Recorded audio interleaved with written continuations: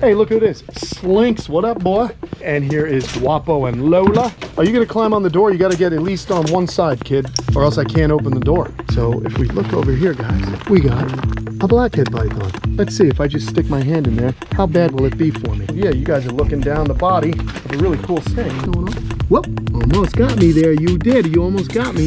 Oh, he got me. They look like retics. Whoa, ow, oh God, that scared the hell out of me. Hey, what's going on, everyone? Kenan here, and today we are gonna do a little cleaning on all my snakes. So you're gonna get to see all my snakes. We're gonna clean them up, and we're gonna finish off with Princess Buttercup and her new enclosure because I added a few things to make her life a little bit more enjoyable and to make it look a little more aesthetically pleasing.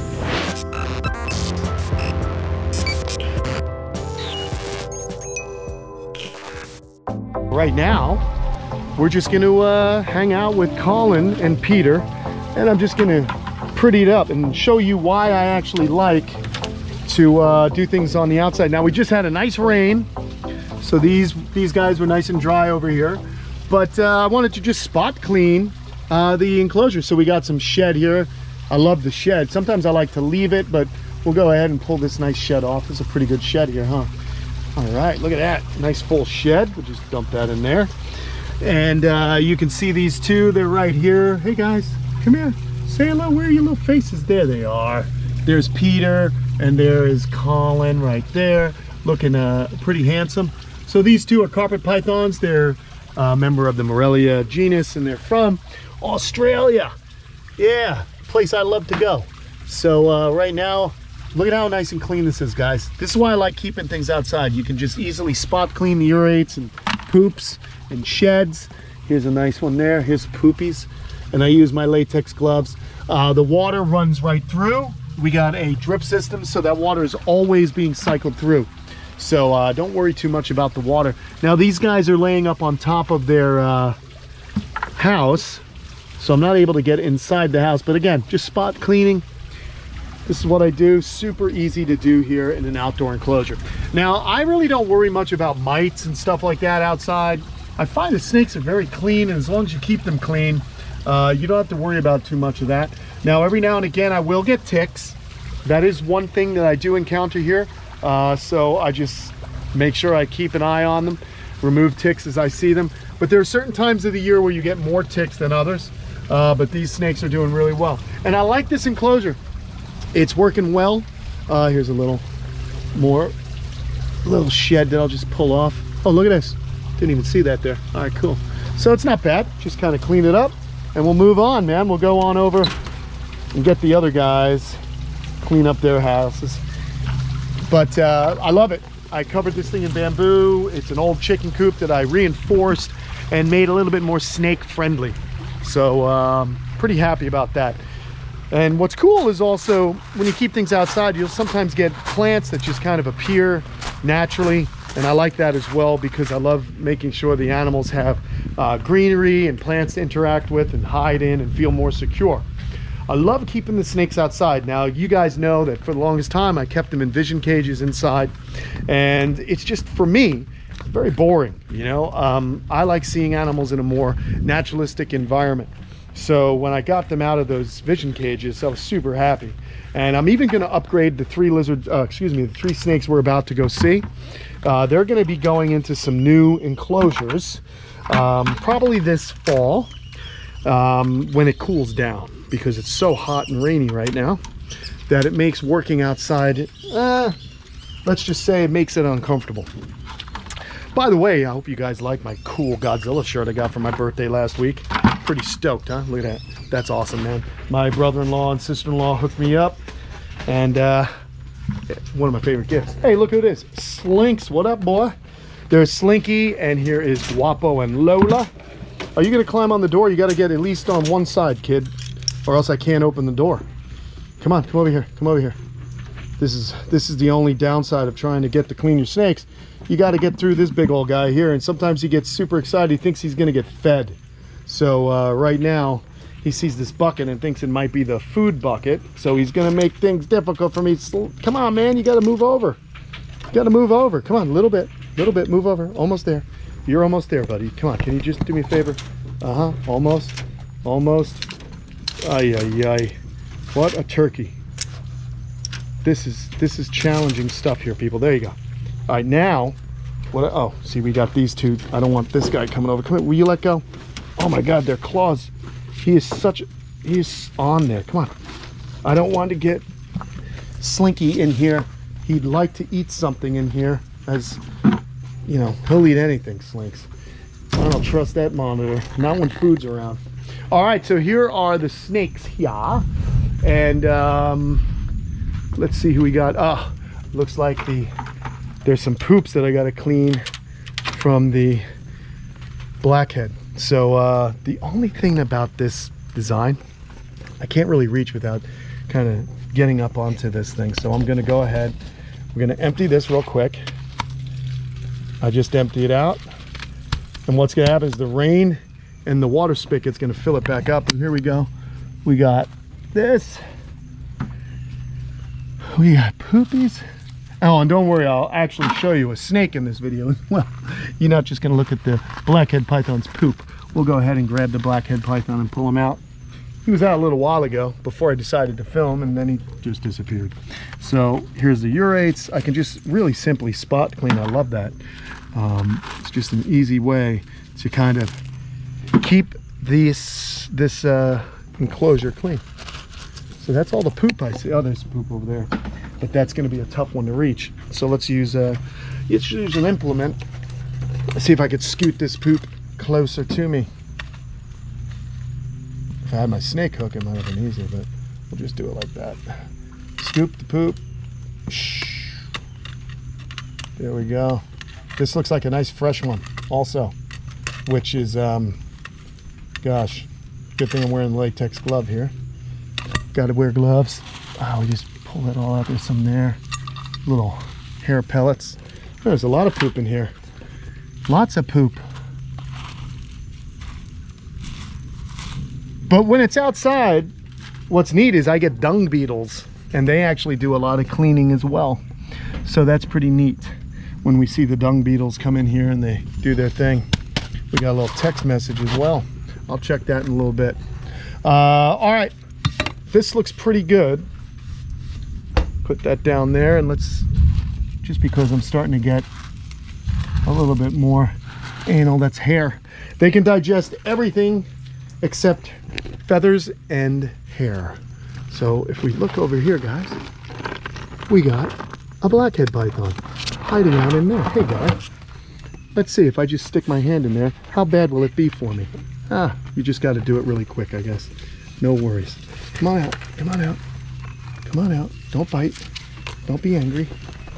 I just wanted to show everyone how cool you are, and you're a pretty cool snake. So I just wanted to get you out and exercise a little bit, buddy.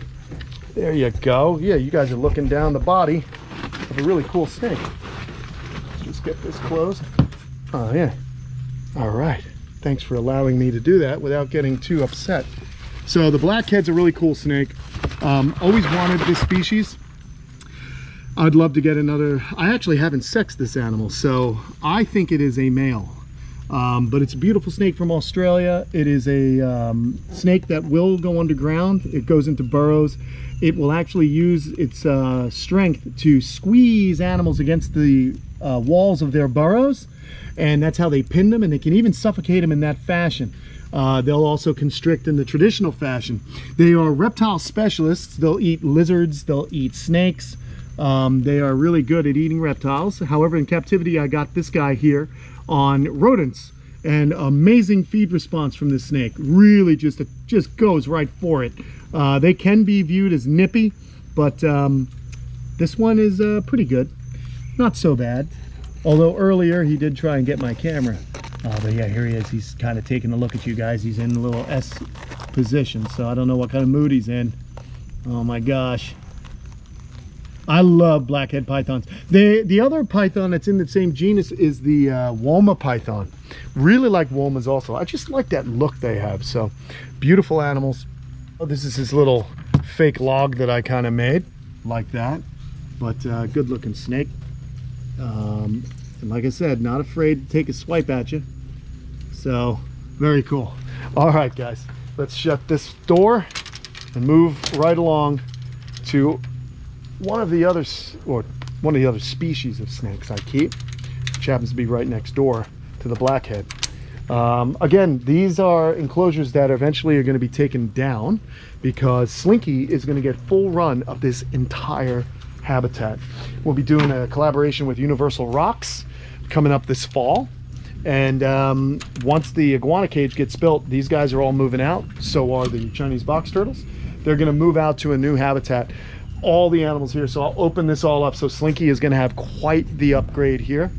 So I think you guys will dig that. So stay tuned for that. Okay, so look what we got. We got some poop and things to clean up here. So let's get to it, shall we?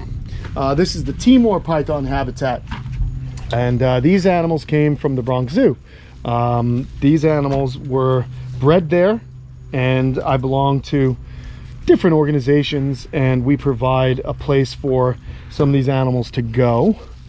And so that's what I'm doing. And right now I'm kind of behaving like, look, I'm behaving like I'm a rodent or something.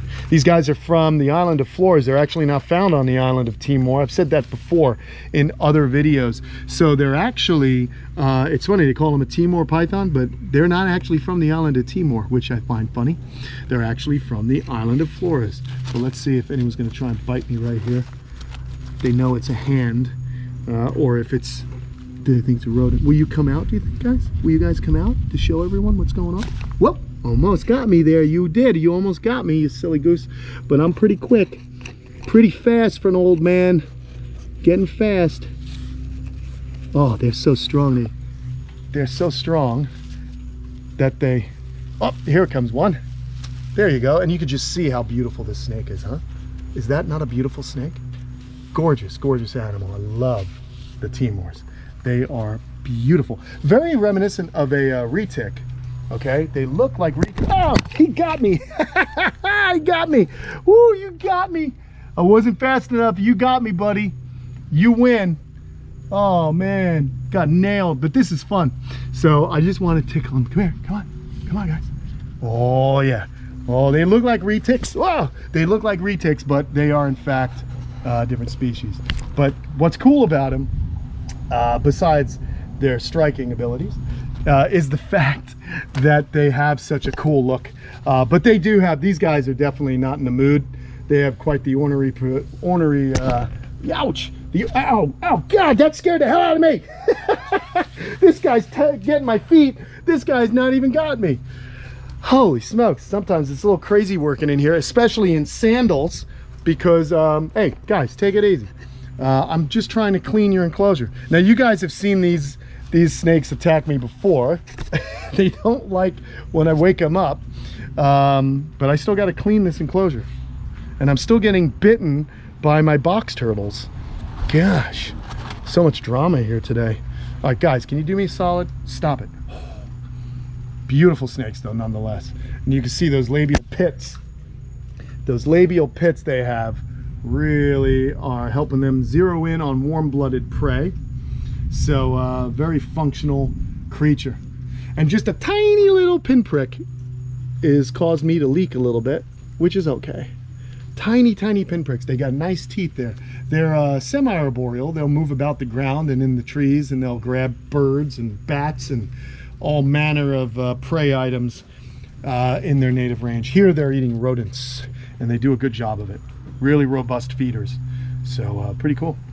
All right, well, I don't see much of anything else really. I got some pellet here, but I'm not really seeing too much in the way of waste. I don't know about you guys. Maybe this one over there. Whoa, gee, stay there, stay there. Here, you guys keep an eye on them. Keep them.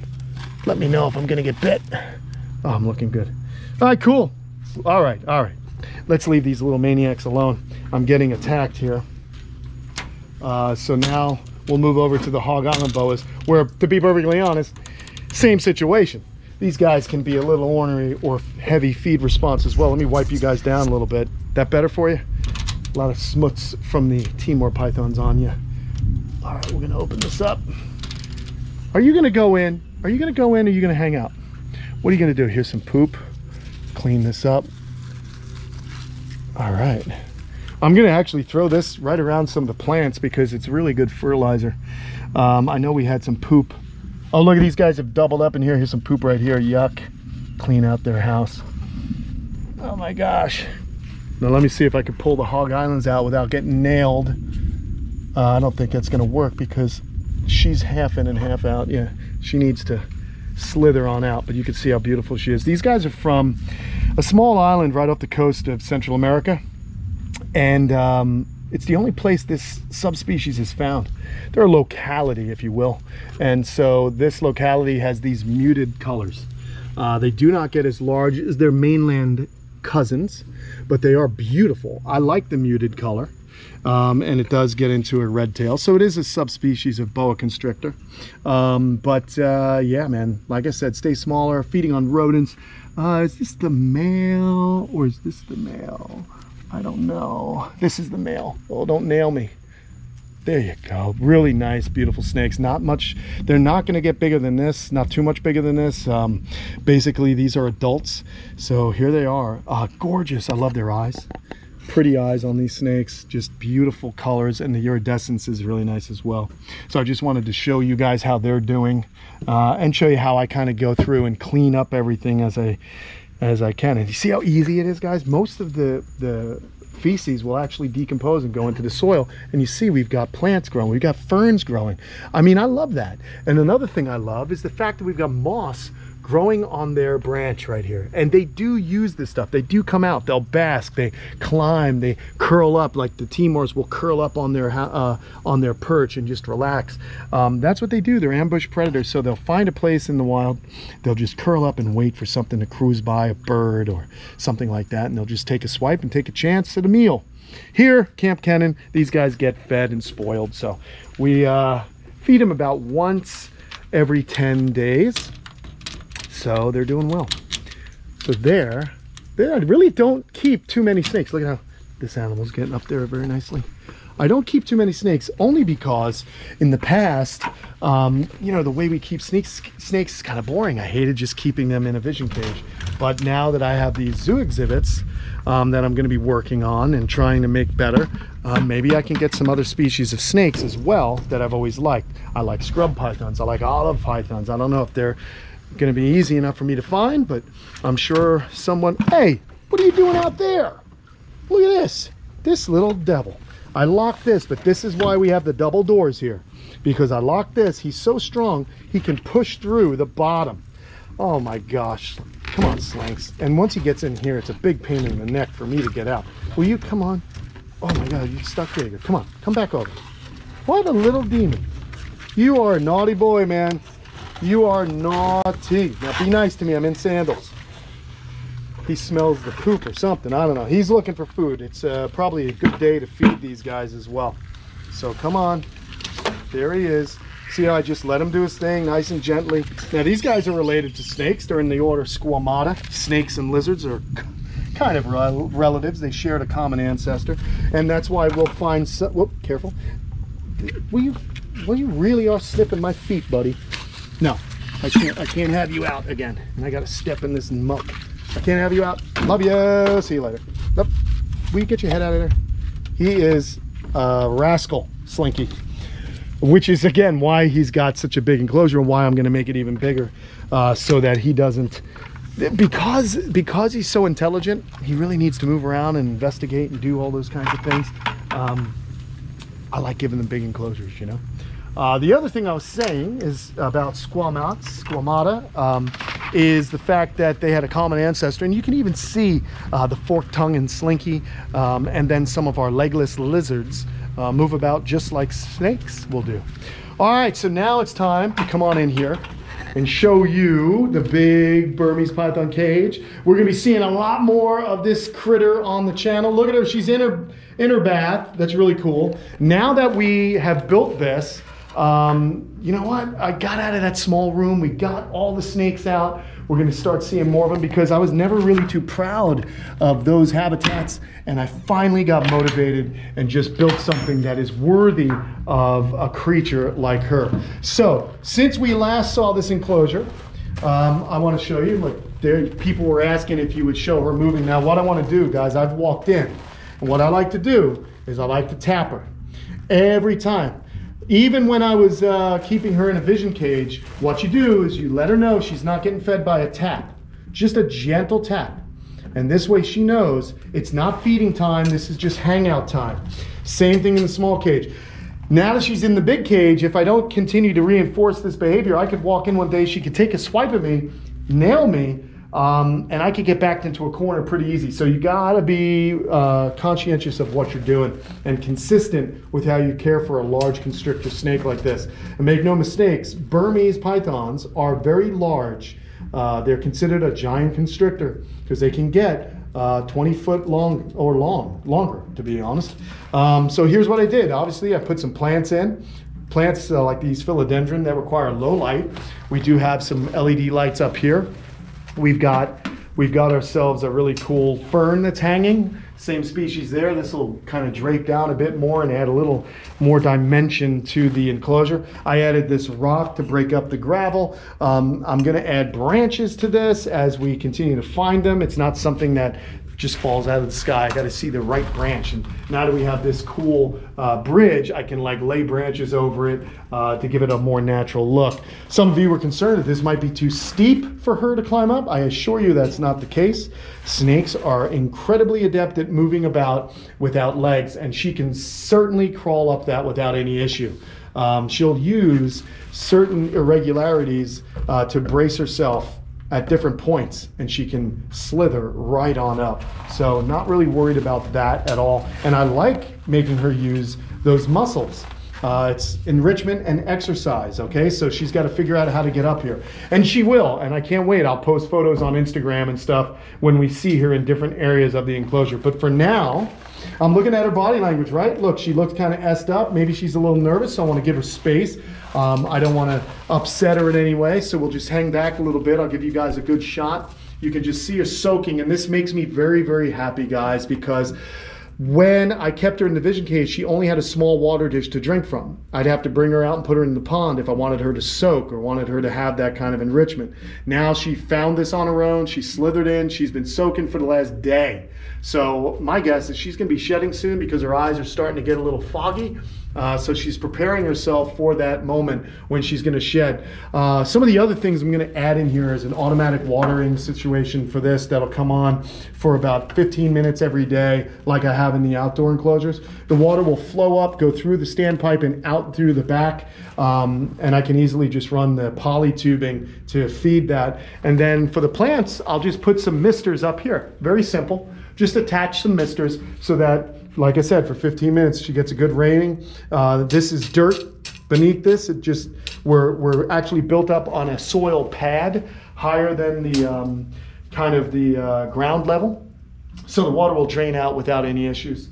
But I love it. Up the humidity in here and it'll be perfect. So again, checking out her box. She has not found out the box yet. Because since it's not at the edge of something, she just hasn't found it out. We have these kind of flaps. I may remove the flaps. We don't really need them in here. It's a passive heat barrier. We don't need that in here because this whole thing is insulated. So I just went for it. But here, just nice and simple. Just a nice simple box for her to get into and feel nice and secure. And believe me, all 13 feet of her will fit in that box. They enjoy a nice tight hiding spot. So there you have it, everybody. We hung out, we saw all the snakes today, showing you the plans that I have for them. Remember guys, I'm a one-man show here, and I gotta wind up doing all this on my own. I gotta get motivated, and that's just what I do. So stick around and watch, because as I get to it, things will get done. Right now, all the snakes are out, which makes me very happy. Their quality of life is much better now. So yeah, more on the horizon, guys. I got a lot I want to do, and I appreciate you guys for coming with me on this journey as we make these animals' lives better, and we educate each other, and we learn about these fascinating creatures. So thanks so much. Don't forget to like and subscribe, and I'll see you all again really soon. So long.